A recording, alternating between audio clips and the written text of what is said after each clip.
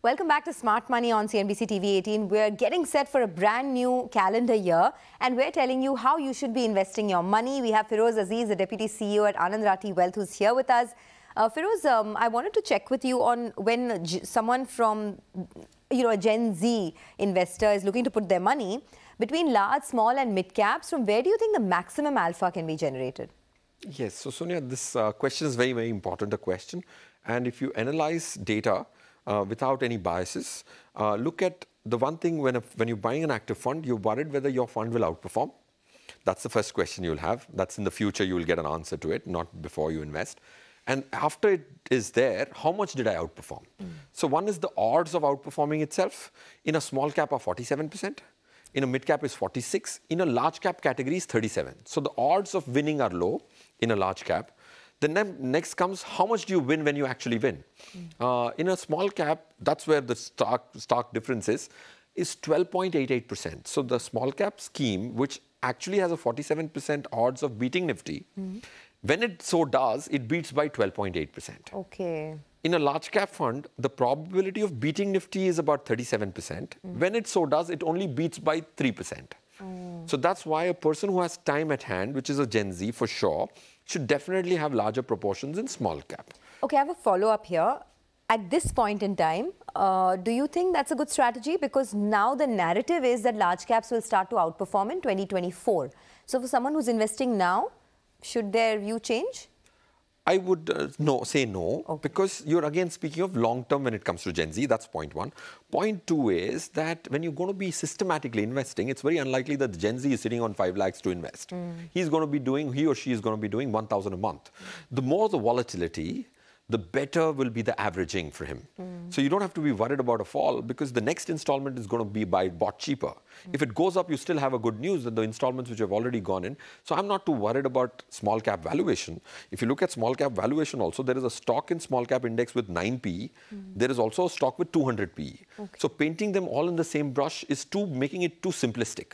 So I think I'm not too worried. So the basic point is, if you are a person in the category of 20 to 30, it makes more sense for you to invest in small caps rather than large caps over the longer term, right? So put larger allocation to that. Got it.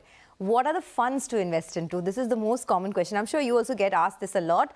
What are the top, say, 5 or 6 funds that you would recommend investing into in 2024?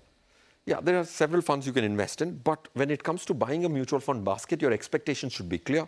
You will always, when you buy 6 schemes, 1 or 2 will be turning duds over the next 1 year. If your expectation is all 6 are going to be a strike rate, you're not buying a Sachin Tendulkar, okay? So you have to remember that. That's having said which, if you look at large cap category, I would definitely buy it. Franklin Blue Chip, that's one, which is managed by now Janki Raman, who's the CIO. It's a smaller scheme, 7,000 crore scheme. So my belief is that it has the potential and the agility required to beat Nifty in the future. The past performance doesn't show up that good, but I'm still saying that. Now you have this DSP Equity Opportunities Fund, which is a large and mid-cap scheme. When you look at DSP, I think their strength from Vineet Samre's standpoint, which is mid-cap, bottom-up, smelling businesses much before, I think that's what comes to your rescue here. Kotak Emerging Equities is, of course, was managed by Pankaj Tibrewal, who's now on the way out, and Harsh Upadhyay is a person who's going to be taking it over. I was going to ask you about that, because Pankaj had this penchant for picking up stocks which were multi-baggers, right? I mean, he had some of the best multi-baggers in his list. Now that he's on his way out, do you think the fund could suffer in any way? See, I don't believe that it can, because Nilesh Shah, who's the CEO of the business, if he's a technical CIO in the past, their capability is very different. If you make a general manager as the CEO of an asset management company, the fund's performance suffers. Now, if you see HDFC, Navneet Monot has been a CIO. Bala has been a CIO. And you see Nilesh Shah himself has a very, very good sense of equity. So I personally think Harsh Upadhyay with Nilesh managing a 20 large scheme. It's not a small scheme that Pankaj's stock picking could have helped so much. If it was a 200 crore scheme and Pankaj was buying multi-baggers, then the performance was attributed to that small scheme. Because it's a large scheme, I think it'll have the attention from Nilesh. There's one, I don't know whether I'll call it a misconception, but there's one conception that the larger the scheme, the tougher it is to outperform the benchmark. Would you agree with that? I will completely agree. In closed doors, most fund managers tell me this. And mathematically, very few have been able to defy this logic, one being Chirag Setalvad. For Chirag Setalvad has been, irrespective of the size, has been able to generate immense alpha in a small cap scheme. So much so that I had to put two people to do a research of why this happened. So I concur with your conception. But you're still recommending these large schemes for Gen Z? See, it becomes difficult. It doesn't become impossible. So, relatively, given a choice, if I were a fund manager, give me a 2,000 crore scheme or a 20,000 crore scheme, the odds of me beating the benchmark is higher in a 2,000 crore. Okay, if we can just get the schemes up back on the screen over here. So, we were going through some of them, right, that you like. There's DSP, there's Kotak Emerging Equity Fund. Tell us a little bit about Invesco. This fund has done very well. Just look at the performance, 5 years, 40%. Do you think it can replicate that? I think it can, but not 40%. Yeah. That's a little, because the point also has a trough of small cap as the beginning point. Yeah. But if you look at Tahir Badshah, who's the CIO, and he's managing the scheme, it's just about a 1,400 crore scheme.